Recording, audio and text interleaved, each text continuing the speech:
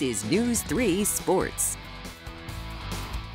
Saturday night in Murray, Kentucky was a special night. The Murray State Racers retired Ja Morant's number. Trying to not get emotional out there. Video, fans cheering, everything just kind of, I don't even know. I can't even put my feelings right now into words. But as hard as it was, he said thank you in a way only Ja could. Very special night. Very excited to have that number up there. No, none of you guys over there can wear that number no more.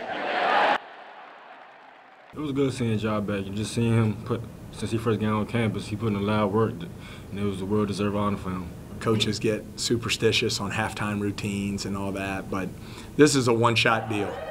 And I wanted us to get to be a part of a special night for Ja.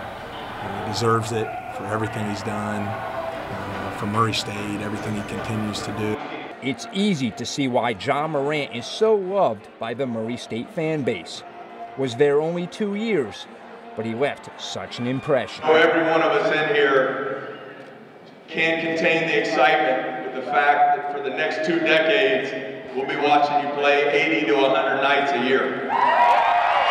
This is my home. South Carolina, Murray, and now Memphis. Murray's just so special. Always gonna be home for me. People will always be my family. Y'all see my face a lot. Just continue to just show where I came from, show support. The arena was filled with young kids wearing Ja's number 12 Grizzlies jersey. That was emotional for one of the NBA's brightest stars, a player many schools thought was undersized. But Murray State saw something special. It's special. Definitely surreal almost.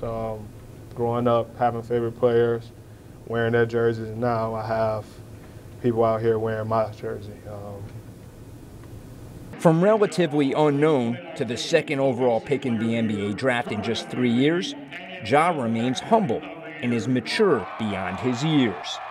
My parents and family talk to me every day, almost every day. Like, I don't know how you handling this at 20 years old. A lot of accolades, winning, the draft, having my daughter. Now one of the most talked about rookies in the NBA. I felt like what I went through just keep me humble, just keep me hungry, and just let me go out there and play with that chip on my shoulder. The first thing Ja did when he entered the arena was greet his old teammates, gave them a pregame pep talk in the locker room, and he finished the ceremony with them joining him on the floor. That last moment was just something special that we carried on my whole season last year. The dance at the beginning of the game. We even did it sometimes in the locker room. So just to go out one more time on a special night with that dance just felt good, and hopefully made them feel good.